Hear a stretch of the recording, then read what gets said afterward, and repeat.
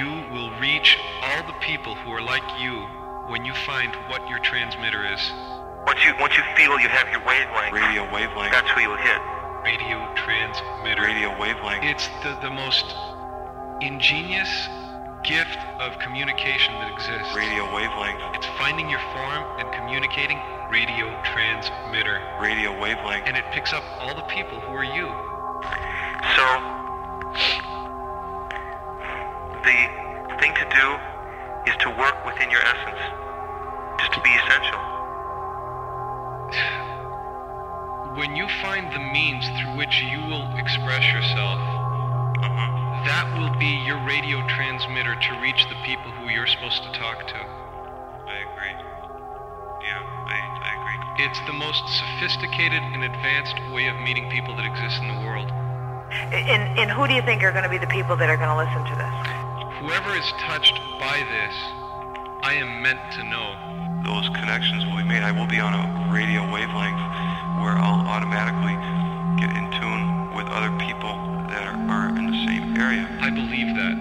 You know, when people ask you what art is, and you have to try to define art, and then you try to think about the audiences, and you try to think about other things. Well, I think that I never really have thought about exactly what it is, but just by what you just told me on the phone right now, and the way you just said it, is a real good explanation of what I think that artists do.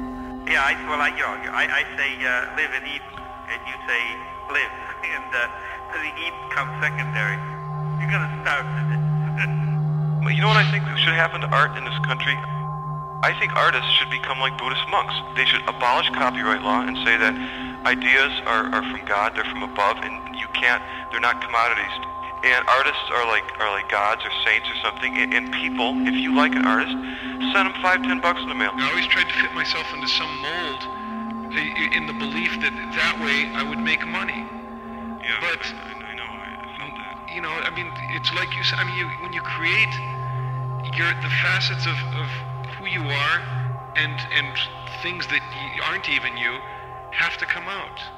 If someone senses in you the fact that you can be exactly who you are, then that's very life-affirming. Nurture that side of us that's creative. Everything I do is creative.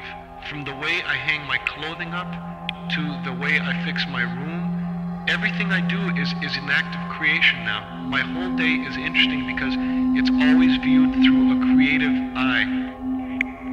Even the way I make a salad. You're inspiring me. You really are. There's not enough time in one day to do all the things that your mind and heart really want to do. To me, you know what the big thing that's making me try to be more creative is I feel I have that my whole nervous system is wound up really tight, and there's a really uncomfortable feeling, and when I create, it unwinds it. And to me, it's pain reduction. That creation reduces pain. That creation reduces pain. I really think that every human system is capable of total health. I believe if you look at things from a completely physical standpoint, an organism in the universe that is alive is one that creates. And it creates, it procreates and it creates. And if you stop creating, then you are a non-functioning organism. You are dead. Whether your body is still alive, you are dead. So the only way to be living life is to be constantly creating. Your real true artists are just so, their system, their constitution to me is so healthy because it's always flowing.